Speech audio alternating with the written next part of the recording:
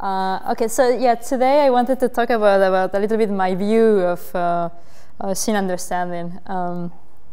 So I just wanted to motivate, what excites me these days, and yeah, I hope, people in my group, and hopefully you will also be, excited about this. So basically, I'm interested in developing autonomous systems that are able to help, humans in everyday tasks, and this goes from personal robotics on the left to autonomous driving, and you might be too young to know what the autonomous driving on the right is, but anyways, for some of us that grew up with this, this is a interesting piece of material.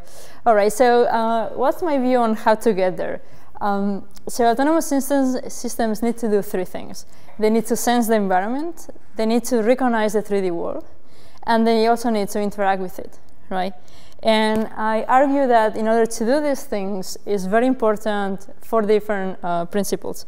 So one of the things that you need to think about is representation, right? And you need to think about this in order to be efficient. Plus in order to solve the problem, or try to solve the problem. I do a lot of machine learning, so I think that learning and inference are very, very important. So trying to come up with general principle methods to do this.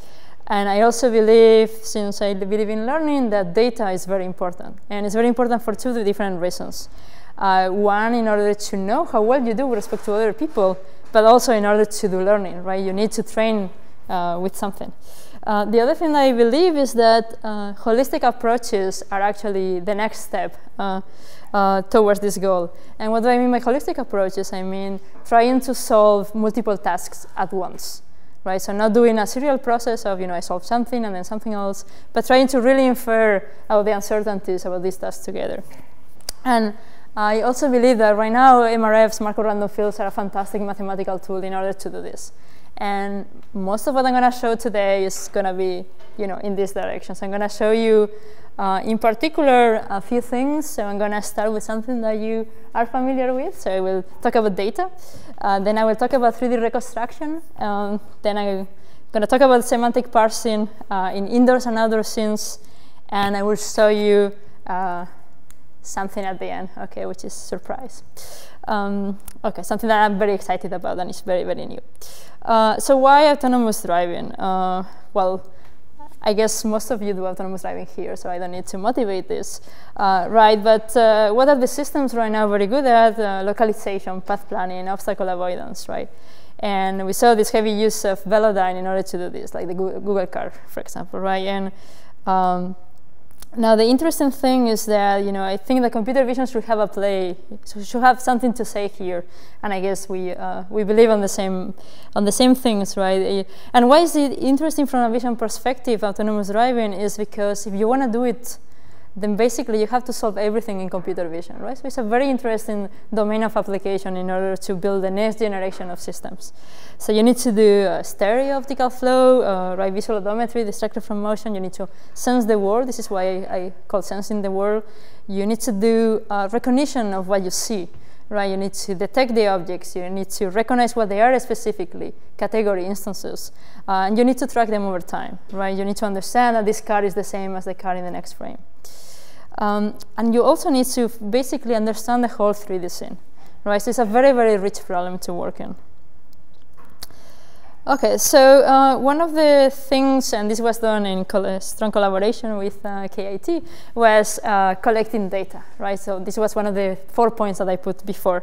And so you probably are all familiar with this, but I'm going to say it anyways. Okay, and so basically we collect a data set, right, a set of benchmarks to benchmark different problems in computer vision, and we did this using different sensors, right? So we have Velodyne, we have GPS, we have 2 stereo rigs, and the basic idea is that we want to evaluate methods that only use cameras, but we need ground truth, right? So this is why we need the other sensors. All right, so this is just going to be a video of the collection, and you're all going to recognize your own car, and you're going to recognize cars and whatnot. But the basic idea is collecting this venture was to try to drive into different scenarios, including heavy traffic situations, downtown, as we call it in America. And so we put up this initial benchmark, which contains stereo optical flow, visual odometry, and object detection, and soon, right, Philip, object tracking. And the basic idea is that actually try to come up with, you know, not only this sort of benchmark, but also more, you know, more on the semantic side. So the next generation of Kitty will actually be semantic parsing and other things, what we hope to. Okay. So in order to create this data, what were the main challenges that I guess Andreas and Philip need to deal with? So camera calibration was one of the problems, right? You have very different sensors, and you need to relate them together. You also need to, in order to compute ground truth for the 3D object detection benchmark, you know, we needed to annotate hundreds of thousands of instantaneous objects, and so that caused, you know, a lot of effort in terms of, you know, time of people annotating as well as money. You know, building a sexy evaluation server was very important, right? I think, and Andreas did a fantastic job on this. And one of the interesting things that we see these days is that, you know, people are actually trying to cheat, right? So even, you know, now we have to monitor that this is not happening, and I think we need some more robust ways to monitor this. Okay, so this is, you know, now that we have data, we can actually do something with it, right? So what do we want to do? So the first thing is actually sensing the world, okay? So one of the classic problems in sensing the world will be stereo estimation, right? So I have two cameras mounted on top of the car. I'm interested in reconstructing the environment, as you see here. So how do people address this problem? And this is actually a very simplistic and skewed view of the problem, okay?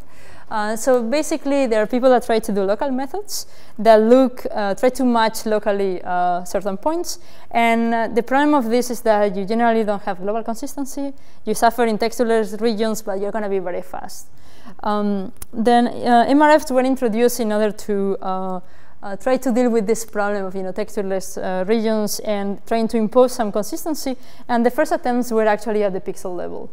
Right, so an MRF, basically you have, you can decompose in terms of an energy. Typically this has unary terms which are basically based on local methods, and pairwise potentials trying to say that if things are similar, they should be similar, something like that. So this is a particular instantiation of a Markov random field. Now the problem is that this is still too local, right? If I'm reasoning between different pixels, and it's computationally fairly expensive. I have a 10 megapixel camera, right? So if I have 10 million nodes in my graphical model, this is never going to work, you know, in real time or even in hours. Okay, so so a different approach, which is, I think, more interesting, are these slanted plane MRF methods, where basically the idea is that I can consider that my world is piecewise planar. And that's actually a fairly good assumption if my planes are actually small. So instead of reasoning at the pixel level, I can reason at the segment level. And if I have a good over-segmentation of my image, this will be actually a good model. Now, in general, this is computationally expensive. Why is that? Because for every plane, you have a continuous three-dimensional variable to fit, which is the plane. So I'm going to show you a little bit of what we did in this direction. Okay. So typically, one of the main problems with the stereo is actually what happens in the occlusion boundaries, right? And in a sense, this is related to the segmentation problem and the depth ordering problem. So what we tried to do was to try to come up with a method or a particular model that not only reasons at the segment level with slanted planes, but also reasons about the boundaries between those slanted planes. And so the way to do this is basically to, given, you know, over-segmentation of the image, in this case in superpixels, probably you are all familiar with this, this kind of over-segmentation, is to have a random variable representing a slanted plane for each one, right? So this is piecewise planar in terms of, you know, this is a plane, right? It will be a plane in 3D. And we're going to have also, so these are continuous variables, and we are going to have discrete variables representing the interactions at the boundaries of those superpixels. So these discrete variables are basically encoding whether two planes are coplanar, whether they form a hinge, or whether they are, there is an occlusion boundary there, and who is occluding which. Okay, and this is going to be actually very interesting because it's going to allow us to introduce, a couple of interesting energy terms in our full energy. So let me explain what this energy actually is. So we need to define an energy over the set of all the segments in the image, as well as the set of all the occlusion boundaries between neighboring superpixels. And basically, so we have a first term that says that if we have similar color, we are likely to be coplanar. And this just comes from statistics. And in this case, we did some statistics in Kitty, and this seems to be a very natural prior. The other thing that we have is a matching term, right? Saying that, let's assume that you can use any of the local methods as input. So you would like your planes to be in accordance with the disparities that you have, right? So something very, very simple. And the nice thing about having the occlusion boundaries is that it allows you to reason about who owns the boundary. And this is actually important in practice. What are the things we can estimate? We can, have like an Occam Rayson prior that says that we should prefer simple explanations of the world, right? So it's better to say that things are coplanar than say that they are hinged, that they are occluded, right? Because the more complicated your model is, the better you're going to try to fit, but you will, it's important to try to draw your level complexity, your model complexity as low as possible. The other interesting thing is that we need to incorporate compatibility between these two types of random variables. And what is this compatibility saying here is that if I say that they're coplanar, then the segments will agree on the whole, on the two superpixels, right? If they are hinged, they should agree on the boundary, right? This is the definition of a hinge. And if they are occluded, well, the occluder has to be in front of the other one, right? So it's very, very simple type of encoding of potentials. And to me, probably the most interesting potential is that you can now reason about the physical validity of junctions, right? So a junction is when you have 3 or more superpixels, and there is only certain configurations of these occlusion boundaries that are physically possible. So one example is if I say that this occludes this, and I say that this occludes this, right? So this one has to be occluding this one. So you have this transitivity property. So this is one of the examples. So you can actually enumerate, and this was something that Jitendra Malik did for his PhD a long time ago, about which junctions are actually possible. Okay, so who in the audience is familiar with Markov random field learning and inference? Wow, 1, 2. Okay, great. 3. So I can say a few words. So in terms of, so now we have a Markov random field, and we need to learn the parameters, which is which of these terms is more important, how much more important is, etc. And for this, so we use some of the methods we have developed for general learning in Markov random fields. And the interesting thing of the methods we build is that, so typically when you learn in these models, you need to do inference at every step of when you compute the gradients. And that's very, very computationally expensive. And so from the methods we develop, basically, we don't need to do this. We actually only need to do local updates. And I can tell you more details if you're interested in. Now, the difficulty with this Markov random field that I show you is that it contains discrete and continuous random variables. And Markov random fields with continuous variables, in general, we only know how to solve when the potentials are Gaussian. So it's a very, very difficult problem to do inference over. So what we do is something very, very simple. It's something that we call particle convex Billy propagation that works very, very well in practice. And we have some theoretical analysis in some paper somewhere in ICML 2011 on this. But the basic idea is that I'm going to sample particles, which are going to be discretizations of my continuous problem. I'm going to solve the Markov random field of the resulting of these discretizations. And based on the solution of this discrete problem, I'm going to resample again. So you can think of this as a trade-off between exploration and exploitation, right? I'm going to try to traverse my space, which is continuous, by doing this discretization. And as I said, this works very well in practice. It's not super fast, I have to say. Okay, so this is the Kitty evaluation server, and I hope that, that you can see. So this is actually the method I'm talking about. So it works really, really well in challenging scenarios. So in terms of, so you can see it's fairly slow. Hopefully we will have soon better algorithms to do this. So this is the percentage of pixels which are that have more than 3% error. And this is the average for non-occluded and all the pixels in the image. So you see that actually the average error is really, really small. It's less than 1 pixel. Okay, so when does this work, when it doesn't work? So it works very well in natural scenes, when you have lots of texture, when you don't have objects or anything. And we do a couple of errors in thin structures. Why is this? Because we are building this model in segments, right? If your segmentation is not getting a superpixel at the pole, there is no way you're going to get it correctly. And this is what you see in the images. Shadows are actually something that help us. This is very interesting. Something that for recognition is a nightmare, actually for stereo is good. When it doesn't work, well, here you see this caravan thing, right? So specularities, saturation, right? That's very, very difficult. And depth discontinuities, complicated geometries, etc. So despite these numbers being fairly high, are actually I think better than existing techniques, even in the challenging problems. Okay, so this is a stereo algorithm works pretty well, but depth is not all, right? So when we say sense the environment, motion is a very important source of information, right? So we would like to also recover the scene given a single camera, and so this is an example of Kitty, and in this case, this is ground truth flow estimation. So this is a color coded of where the motion goes. So in Kitty, one of the interesting things is that, and this is in general for moving platforms, is that most of the scene is static, right? So you should use this information in order to get better flow estimation.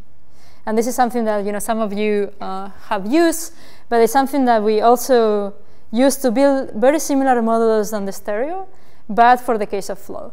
And so this is our new algorithm for flow that works very well. Is slightly faster than the stereo case.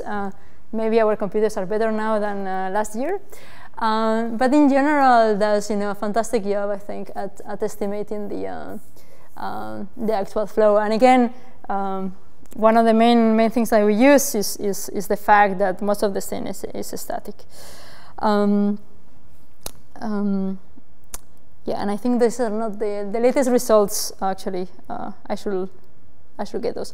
Anyways, but yeah, so it seems to be working very well, and it's a general pipeline that you can use for this reconstruction type or geometry type algorithms. Okay, so now that we can sense the world, then the next thing that we would like to do is actually recognize the environment, right? So what's in the image? And one of the things that we look into is actually trying to do holistic scene understanding, right? This is one of my favorite problems. And the basic idea is that you want to reason about which objects are in the scene, so which class they are, where they are, how many we have. Try to build a bounding box around those objects. You are also interested in segmentation, right? You would like to say for every pixel what's the semantic category that is associated with, and this is very important for driving, for example, if you are able to segment well the road. But there is not just road, right? There is cars, buildings, sky, whatever, a lot of different things. And the other thing that we were interested is in scene classification. So given a scene, right, I would like to say that this is somewhere in a city, for example. And you can see that these problems are actually not independent, right? They're super related. If I was able to say that this is a scene of type city, I know that there's not gonna be any cow in my image, for example, right? So these are statistics that I could use. If I say, if I know that if I can segment roughly, a car, then it's very easy to detect, right? I'm almost there. If I'm able to detect that there is a car and build a bounding box, then segmentation is easier because it's only figure ground segmentation, right? It's not about segmenting all possible classes. So you can see that there is a lot of relationships between these problems, and this is why I think holistic approaches are very important. Okay, so despite this line of thought, the most used approach for semantic segmentation is the following. So you basically take a patch in the image, you build a classifier, for every patch, you will have, you know, a score for every one of the classes, and maybe you these patch classifiers, you put, you know, some link in between. You build a little MRF saying that if they are similar, they should be similar. So you can see that this is a very, very difficult task, right? Like, do you know what this is? Right, yeah. So maybe it's bird, maybe it's water, maybe it's a cow, who knows? Maybe it's grass. However, if I give you the full image, it's very easy for humans to actually say what this is, right? So context is very important. That's another way to see these holistic models as being important. Yeah, so it turns out we did some human studies, and machines are better at, you know, reasoning about little patches than humans. That was actually surprising. And maybe this is just overfitting, okay? All right, so this is an example, the same example. This is the ground truth. This is the MSRC dataset, which is a very well-known benchmark for semantic segmentation. This is if you use state-of-the-art semantic segmentation algorithm, right, it misses totally. This is using a deformable part-based model, which is the state-of-the-art in detection. So you see that, you know, it puts basically classes everywhere, right? So it says there is a bird, another bird. There might be a boat there, you know, there might be a person, all sorts of different things, and the scene, you know, might actually be good in this case. So this is the result of our holistic model that I'm going to show you in a moment what it is. And you see that by reasoning about all these tasks together, we actually get a, you know, a nice segmentation out of this. And obviously, I select a good case, but I'm going to show you some failure modes and some other cases. Okay, so when I say joint inference, what are we trying to do? So we're going to try to do inference over the type of scene, whether a particular class is present on the image or not, which objects I see in the scene, as well as the semantic segmentation. Okay, so this is the task. And I'm going to use the same learning and inference tools that actually we built for the stereo. It's actually the same tools that we use for all the problems that I'm going to show you today. Okay, so we're going to build step by step the holistic model, and we're going to build together the Markov random field. Okay? So the first thing that you need to do is specify the random variables that you're going to use. So in this case, what we're going to do is reason about semantic segmentation by using, again, superpixels. But we're going to use superpixels as 2 levels of a hierarchy. And these superpixels actually are going to be big chunks. And the reason to do this is because I want an algorithm now that is going to be very efficient. So I'm going to show you some real-time inference results that you can do with this. Okay, so every node, this is just a cartoon version of the MRF. Okay, every node here is going to be representing the class associated with every one of my segments. Okay, and this is the second level of the hierarchy, where, you know, subsets here are actually, sets of variables here are inside this big other segment. Okay, in order to reason about detection, I could do 2 things. I could, you know, really reason about where everywhere in the image detection could be, but this is going to be computationally very, very challenging. Or what I can do is run my object detector and then only reason about candidates, right? So the object detector is going to output a whole bunch of detections, typically, let's say 20, 60 per image, of different classes, and I'm going to reason with a random variable for each one of those detections, whether they were correct or not. Okay, is this clear? And the other thing I'm going to have is I'm going to have nodes for which classes are present in the scene. Okay, so I will have 1 node for cow, 1 node for car, 1 node for sky, etc. The last node on the graph is basically representing the type of scene. Okay, and now the question is, how are these random variables related, right? So the first thing to do is, okay, well, if I were to solve every task independently, I already have a good source of information. Right, so we're going to build unary potentials for every one of the tasks based on the individual task alone. So for the object detection, I will use the score of the detector, for example. For the semantic segmentation, I will use, you know, the classifiers that people use in the literature. Okay, so now let's try to connect these random variables. So I say that these are big segments that contain small segments. So what I would like to encode, for example, is that the big segments, the labeling of the big segments should agree with the small segments, right? This is very natural. So this is very simple. You can encode this very, very simply. The next thing that I would like to say is that, well, all these random variables have to be compatible, right? So if I say, you know, in my segmentation that there is cow, then the cow variable has to be on saying there is a cow present in the image, right? So I need to encode this type of potential there. I can also encode statistics about the problem. And this I can encode, you know, in co-occurrences of classes, right? And this typically encodes the fact that grass and cow co-occur together much more than cow and computer, right? This is also a very important source of information. So the next thing, I need to also incorporate compatibility between detection and the classes present in the scene. And this basically says that if my detector says that there is a cow, again, I should say that there is a cow in the image. Right? So I'm trying to link all these tasks together so that when I do inference, right, everything is compatible and all the tasks influence each other. So one of the interesting potentials that we add is that between detection and the segmentation is based on the fact that if you use a deformable part-based model, you can actually use a shape mask of the component at fire. And that gives you a very interesting, you know, source of information of, you know, which pixels you are supposed to color with that particular class. So we build potentials based on this type of shape masks. And so the last bit of the MRF here basically says that condition on the scene, there are certain classes that are more probable than others. And this was the case that I said in a human scene, you are probably not going to see cows. Right? So the encode. Now I have something that looks like a complicated Markov random field, but it's actually very, very simple. So I'm going to show you some results, and the part that is more, so this is learning time and inference time. The part that's more interesting is that you can beat the state of the art by using only 1 minute to train the whole system, and it takes on average 20 milliseconds to do inference over each image. Okay, so you can actually have this, you know, run in real time in your autonomous platform.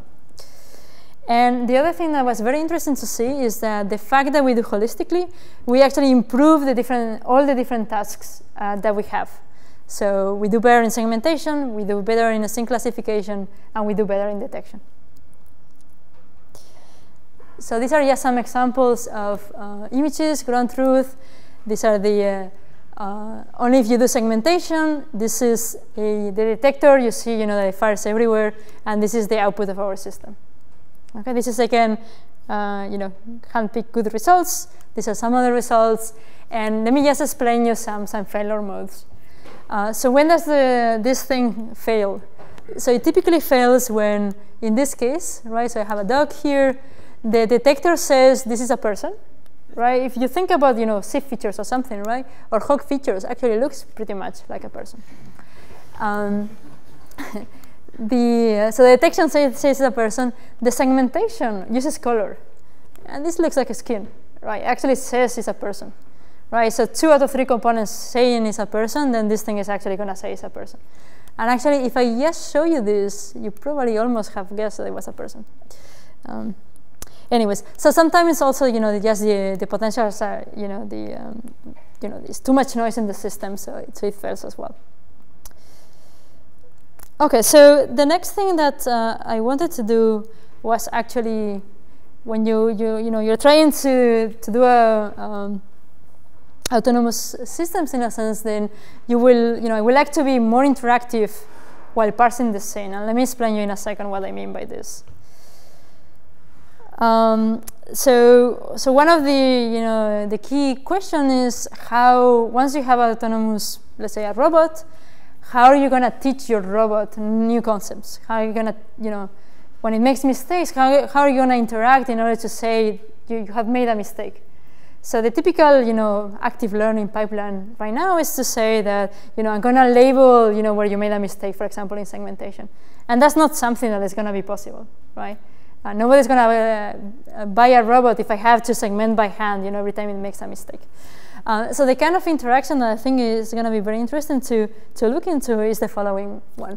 So, you know, the teacher says to the robot, oh, you know, can you bring me my mug? You know, I'm thirsty. And then the robot is well trained and knows that, you know, us girls love to be praised. So, you know, it's going to say all sorts of, you know, interesting things. And then it's going to go and, you know, look for the mag, and the teacher is going to be happy. And it's going to bring something, and maybe it's not a mag, right? So maybe the robot made a mistake.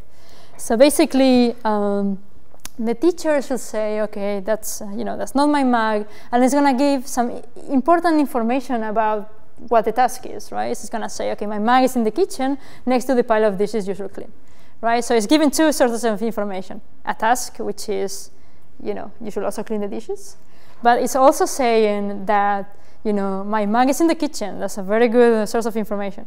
And also that it's next to a pile of dishes. So if I am able to detect the dishes, I should be able to locate the mag pair. Okay, so this is the kind of information I'm trying to go after. Is this clear? All right, so if you want to do this, what do you need to do? Well, you need to understand language. Right? Well, first you have to do speech recognition, but I'm not going to go into that. Once you do speech recognition, assume that you did that perfectly. Then you need to actually parse the sentences and understand what it means, right?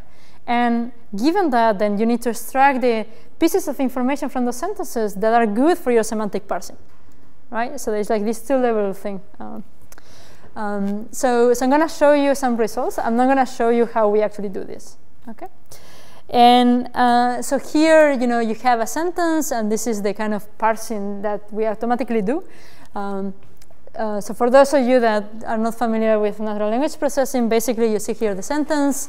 You have a part of a speech tags associated with every one of the words. For example, this is a determinant, and you have a parse tree analyzing the syntactic structure of the sentence.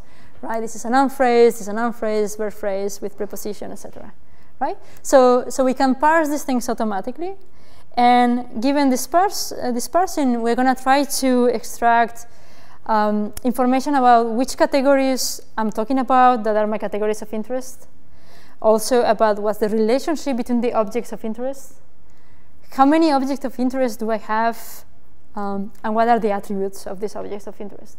Okay, so an example, a sheep, dog, and two sheep walking in a field. So this is particular nasty sentence, but from this I should be able to infer there is one dog, or at least one dog, right? There are two sheep, and they're walking in the field, so probably they are nearby, right? So this is the kind of information we would like to extract. Okay, so I said I will only show results. So here, this is the Pascal VOC challenge, which is the main challenge for object detection and semantic segmentation. So this is the original image. This is ground truth. This is the holistic approach that I showed you before. Okay, in this case, running Pascal. And this is if we use text as well.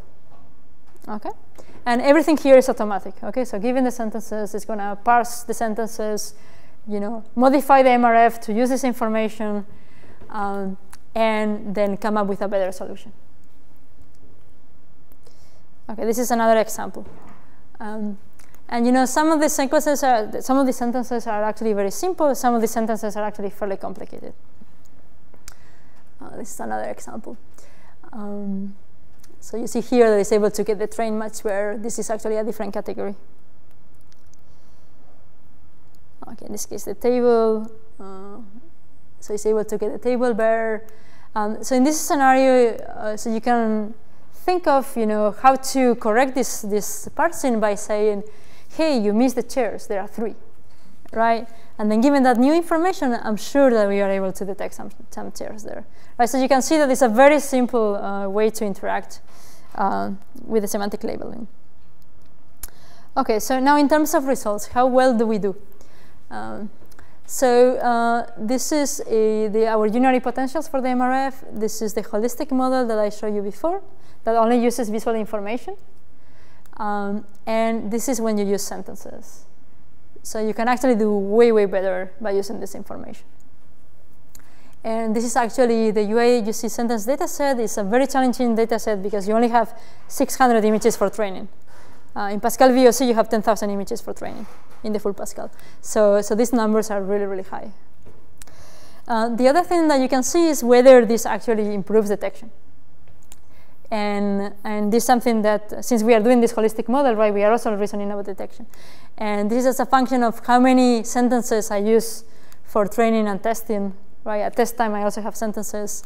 And you see that with only 1 or 2 sentences, we can do actually much better. Okay. All right. So, yeah, so I mainly talk about autonomous driving and a little bit about robots now. I'm going to show you one last thing about how to do also very, in the sentence case, we can also do it in real time. Okay, so I forgot to say that. Okay, so in the inverse scenario, one of the things that is very interesting to have is actually the space that you can navigate, right? And so for reasoning about the space that you can navigate, there are 2 things that you need to obtain.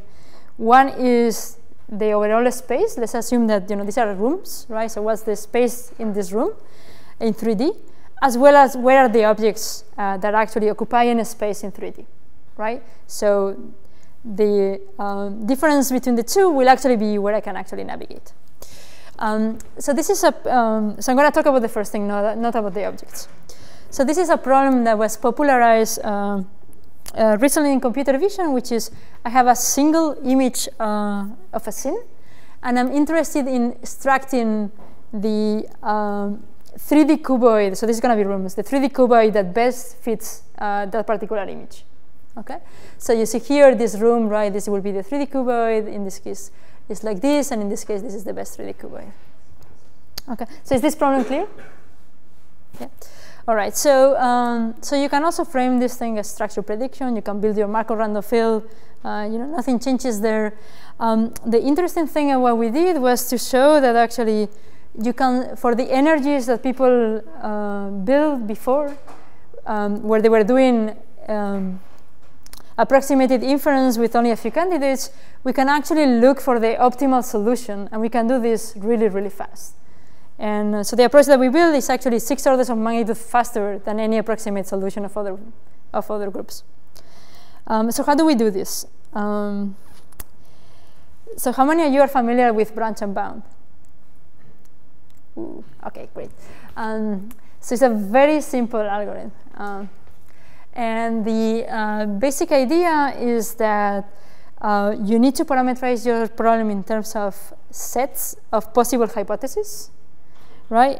And then basically you're going to have a priority queue, which tells you what is the set of hypotheses between all my sets that is the more promising set. Okay? And give it that most promising set, then basically you're going to refine on that direction.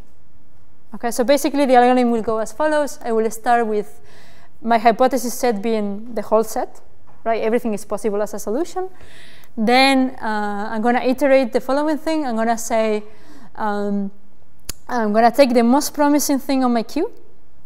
Basically, I'm going to split that set into 2. I'm going to recompute a bound of these 2 sets, and I'm going to put it back on my priority queue. Okay? So basically, you have a scoring function, you have a bounding function, and the idea is that you keep on splitting until you end up with a single solution. And when on top of your priority queue, you have a single solution, this is the optimal of your problem. Okay? Is this clear, more or less? Should I do it again? No? It's clear? Okay, that basically you split, you bound each one independently, you put it in the queue in whatever order it is, you take the top, you split again, right? And if your bounds are tight, you can prove that this is optimal. Okay? So what do I need in order to do the problem I showed you before with this approach? Well, I need a parameterization in terms of sets of hypotheses. I need a scoring function, right? I need to be able to say whether something is good or not. And I need bounds, right, in order to put this in the priority queue.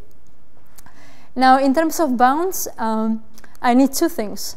They need to be tight, because if they are not tight, I'm going to explore everywhere in the space, and that's not going to be efficient, right? The worst case complexity of this algorithm is exponential. You go over all possible hypotheses. The other thing is I need it to be efficient. Even if I only need to compute 3 bounds, if it takes me 10 hours to compute each bound, this is not going to work, right? Okay, so let me explain how we do this. So in terms of parameterization of the problem, so it's going to be very simple. so we are going to first compute the vanishing points. Okay? And condition, so that we assume this is Manhattan world, right? It's indoor scenarios, it's not too bad. And given these 3 vanishing points, we only require 4 random variables to represent this problem, which are, you can cast 2 rays originating from this vanishing point and another 2 originating from this vanishing point, right? This defines a, this thing here, right? And given the intersection of the rays and the other vanishing point, that also defines the rest of the cuboid. So you see this as a room, right? I hope so. This is the front wall, left wall, ceiling, bottom, right, floor, and the ray wall. Okay? And you see that I only need these 4 angles, y1, y2, y3, y4, right? Plus the vanishing points. So, but this is a parameterization of a single layout, right? So I need to parameterize sets. So the simplest thing, and it's going to help us bound things, is in terms of just intervals. You know, from where to where these rays I'm going to consider, right? So at the beginning, your interval will be all the possible possibilities in each direction. Okay? Is this parameterization clear? Yeah. Great.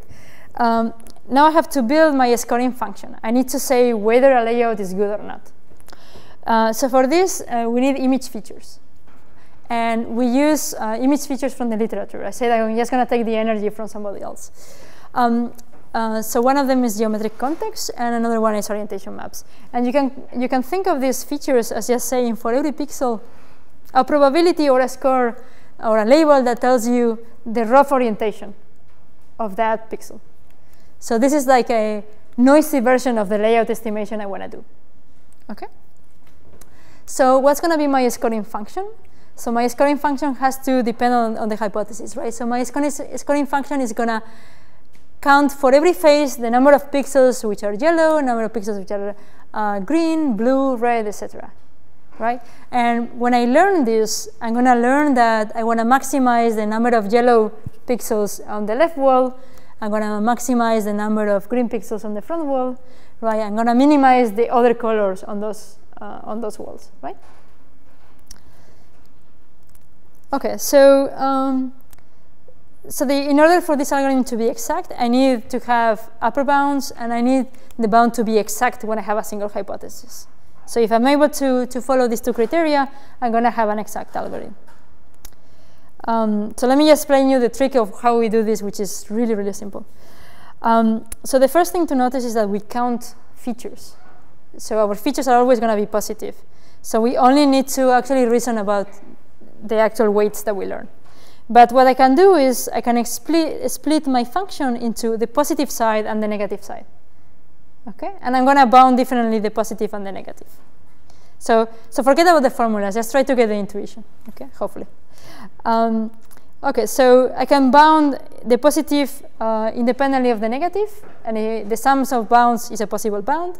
And I can actually do this over the faces as well. So how do I bound a single face? So if my feature is negative, the best possible thing is actually to take the smaller face, right? Because this will have the smallest possible contribution. If my features are positive, I have the biggest possible face in my interval because this is the biggest possible contribution, right? So it's a very, very simple to bound these terms. And in order to compute this fast, we have a trick which is basically a generalization of integral images to 3D geometry. And so a simple example of how to think about this is that if you want to compute this face, you can do it by computing this area and subtracting this area. So you basically have accumulators that you keep on adding and subtracting. And if you're interested, I can give you details later. It's a little bit cumbersome. Now, in terms of performance-wise, so this works better than the state of the art. And why? Because we solved this problem exactly and we can have more hypotheses. But the interesting thing is that it takes on average 7 milliseconds per image to solve every one of these problems, where the approximated solutions were in the orders of 10 minutes or so. Right? So it's 6 orders of magnitude faster, and it gives you the optimum. And these are just some examples, and you can actually have 3D reconstructions out of it. And then you can do this kind of visualizations in 3D. So it's a cuboid. Whenever you have objects, you're going to see that the objects are projected flat into the wall. So it's not going to look like this is a bed, I think, or a sofa maybe. So it doesn't look very good there. So the next thing that we are actually doing is reasoning also about the 3D objects as well.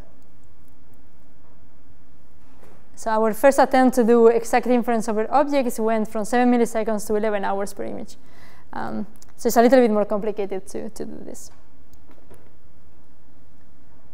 But in general, you have a nice 3D sense of the room. And remember, this is a single monocular image, so it's a very difficult problem. Okay, so I show you some computationally efficient and some less computationally efficient methods that result in pretty good performance for reconstruction. So I show stereo and very little about flow. Recognition, right? So I show you holistic parsing and this interlayer estimation. And so what was the key of making this, particularly the recognition part fast, was actually the representations that we use, as well as having good learning and inference algorithms. And also the benchmarks, right, in order to do learning and comparisons. So there's a lot of things that I did or my group did in the past that I haven't talked about, like human pose estimation, 3D detection. I didn't talk about anything of the machine learning side. So again, I'm here again tomorrow, so if you're interested, I will be happy to talk about. And there's so many things to do, and there's a lot of doors open to look into the interplay between these two, this recognition and reconstruction. So instead of enumerating the feature work and whatnot, I'm going to actually show you two things that I think are pretty cool, and I hope you like. So the first thing is what we call, I guess we shouldn't call visual GPS since you guys call visual GPS something else. But the idea is that when humans, we arrive to a new place, we use a map of the environment and we walk around in order to decide where we are. So we wanted to see whether we can do something similar in order to self-localize our autonomous car. I guess your autonomous car. And the idea here is that we are only going to use visual odometry, so an estimation of the ego motion of the car, in order to try to self-localize ourselves in, let's say, this is the map of Karlsruhe. Okay, so the surprising part of this was actually that we were able to self-localize ourselves after only around 20 seconds of driving, with a precision of 3 meters in maps that contain as much as 2,000 kilometers of drivable space. Okay, and we validate this basically in Kitty, but I'm just going to show you an example of this. So before I show you the example, I'm going to try to explain what you're going to see in the visualization. So what you're going to see basically is with these circles is the ground truth location. In black, you're going to see the GPS trajectory, which we don't use. Okay, this is considered ground truth. And you're going to see in color the distribution of where the algorithm thinks that you might be. Okay, and oops, let me start from the beginning. So you see at the beginning there is a lot of possible locations where you can be, but as you drive, right, there is turns, there are intersections, there are things that there's curves that are very distinctive of where you actually are. So it's able in this case to localize like really, really quickly. And once it localized, it's very stable to say where it is. So this is another example. There's more Manhattan world beginning. You could be everywhere. And after a little bit of driving, it's able to say where it is. And so we did this with stereo and monocular visual odometry. So with stereo is 3 meters, monocular is 18, 13, 14, something like that. So this is an interesting case where it's very Manhattan world, and actually there are two possibilities that are equally probable until you arrive to a point where this you could only have done it if you were in this street, right? And then it gets to a single mode of the distribution.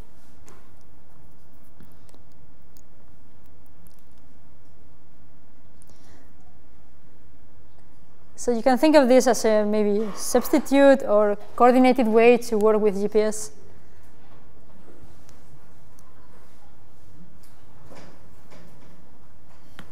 Okay, so while I take questions, if you have, I'm just going to show you the latest about, autonomous, more like autonomous driving intersection detection. And what you're going to see here is we use a single video sequence.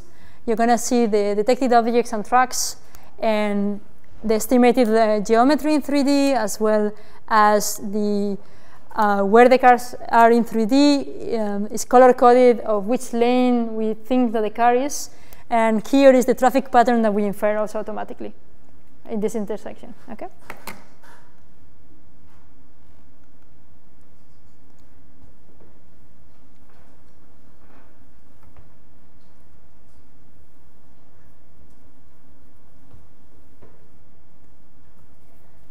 So here's our car that was moving, and so you can see that despite so in this case we don't reason about long trajectories occlusion. I think this is the next thing to do.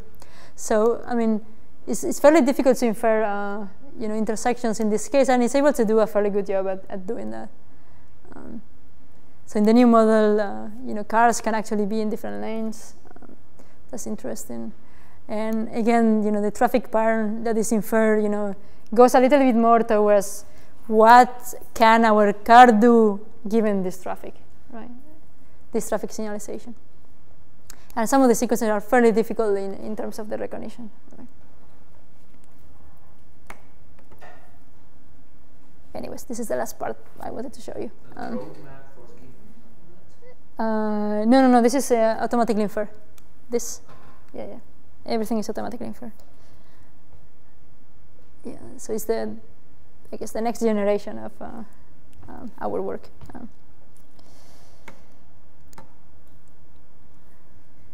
Anyways, if you have any questions or you're bored to death.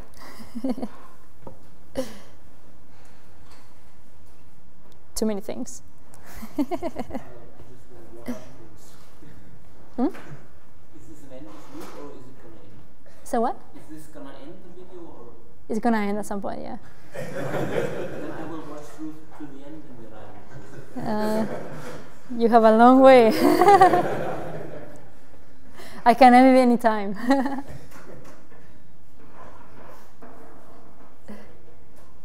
This is the end of the presentation. Yeah.